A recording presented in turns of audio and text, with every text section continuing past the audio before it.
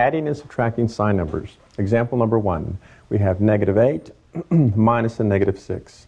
So using our rules, changing the sign of the number that is being subtracted, we know we can convert this over to a -8 plus a +6, which will yield us a -2. That's just a solution to that. And if there's any confusion, use your number line. Okay, example number 2, we have the -10 plus a -8. And if you can, try to phrase this in a real-world type of scenario so that it will make sense to you. One way to look at this is, let's say you owe somebody $10, and tomorrow you will owe them $8 more. Well, then ask yourself, how much money do I owe this person after 2 days? And their answer to that would be $18. And because you owe somebody money, we're looking at a negative sign.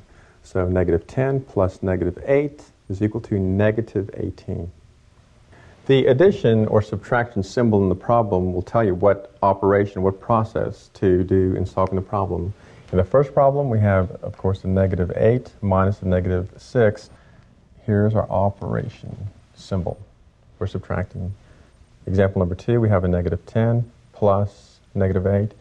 Here is our operation symbol that tells us what operation, what process to do to solve these.